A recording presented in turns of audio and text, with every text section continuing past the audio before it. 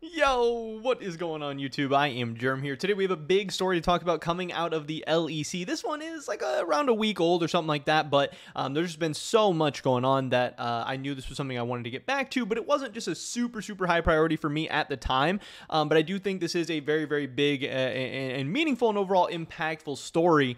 And this is a report coming from Alejandro Gomis. Sources: Adam has reached a verbal agreement with Team BDS to be promoted to LEC in 2023. We'll dive into the article in a second, but I do think this is interesting because Adam has had a strange career so far.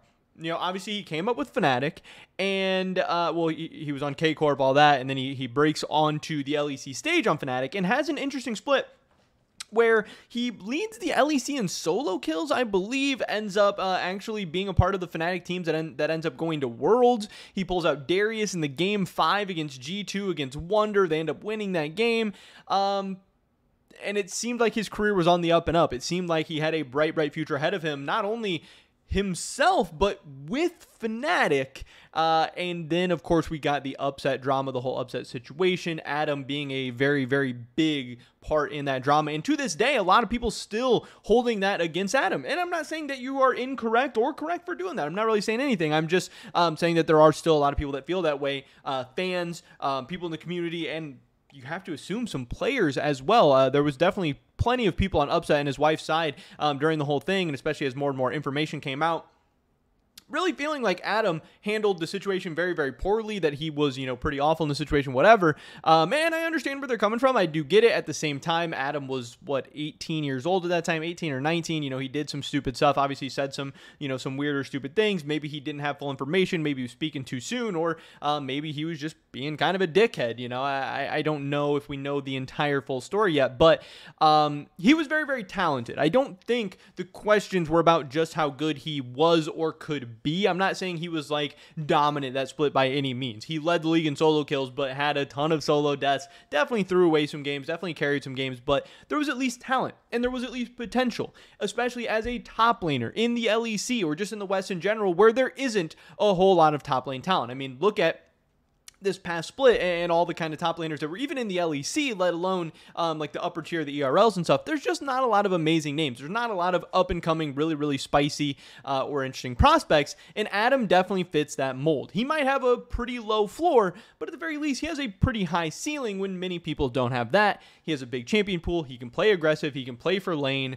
Obviously, there's going to be questions about whether or not he can play weak side, whether he can play tanks, whether he can play weak side without dying or giving away leads, or even once he does get a lead, if he's able to not piss it away and stuff like that. But a team like BDS, who was so bad last year and won so few games and was relevant or close in so few games, it was interesting or exciting to watch in so few games, having a player like Adam sit in their academy, wasn't necessarily the best idea, I don't think. And then bringing him back up to the LEC, I really do think is a no-brainer. Now, again, Adam was not great for BDS in the 2022 spring split when he did start for them, and we've heard some weird things coming out about that team. I know Grabs was like saying like, oh, I've never had players like quit on this or not trying in scrims and like all this weird stuff, but the team really did suck, and it was so many young players all together that were all struggling and all don't know how to go through the trials and tribulations of a long season or go through any adversity or anything like that, which is why I don't love the idea of all kind of youthful teams in general. I think you need some veterans. I think you need some winners in there to kind of show all these young guys what's going on. And maybe BDS's idea is that Grabs was going to be that guy, but I really do think it needs to be a player or a very like, the perfect situation of a coach coming in and doing something like that. And obviously Grabs was just not successful. And I don't know if anyone else would have been successful. I don't know. It's very possible that Team BDS just was not talented enough or didn't fit well or gel well enough or whatever. But I do think Adam, drama, craziness, whatever aside, this guy is 20 years old. He will be turning 21. We can see here December 30th of 2001 is his birthday, so he'll be turning 21 before the next season starts.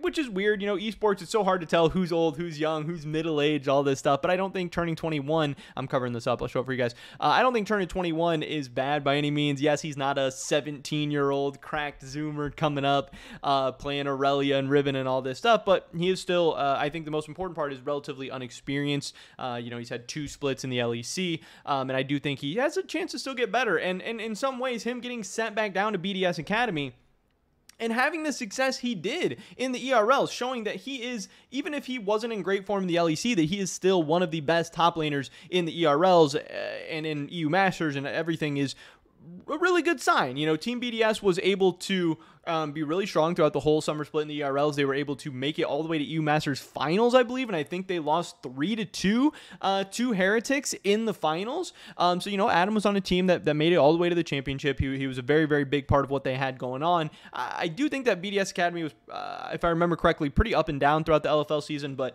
again, they turned it on when they needed it most. They had a nice run through EU Masters, and Adam was a very, very big part of this. Now, there are some people questioning, hey, he's immature, he's dumb, he's an idiot, I don't want to root for him, I don't want him around my team, he's toxic, he's horrible, and that's fine. I get it. He's going to have to prove people wrong in that regard. There is also people saying that, hey, Adam might be one of these guys that is too good for the ERLs, but not good enough for the LEC. And that is something that he is going to have to prove wrong as well. Now, again, he did show some signs of something during his time with Fnatic, but obviously Fnatic is one of the better teams usually in the LEC. They're a pretty talented team, and League of Legends ultimately at the end of the day is a team game, and in these team games you are going to look a little bit better when you're on a strong team. You're going to have more opportunities, you're going to get to make more plays, you're going to be able to rebound from mistakes better. You know, the players around you are just going to be better. Your support's going to make some better roams, your jungle's going to make some better ganks, they're going to have better information, you're going to be able to play better. So he looked much better on Fnatic than he did on BDS when, hey, the players around him and the coaching staff and the systems weren't as good. So it's hard to fairly or accurately judge these players sometimes. Are they as good as their stints on the good teams? Are they as bad as their stints on the bad teams? I don't know. And what is the BDS roster even going to look like in 2023? I'm not entirely sure, but this is one more top lane position that looks like it will be filled out for 2023. We did also have, here I believe Alejandro Gomes talking about sources, Irrelevant has reached a verbal agreement with SK Gaming and will be their top laner in the LEC. We can talk about this in another video as well, but SK has apparently at least significantly increased its budget and is targeting big players this offseason.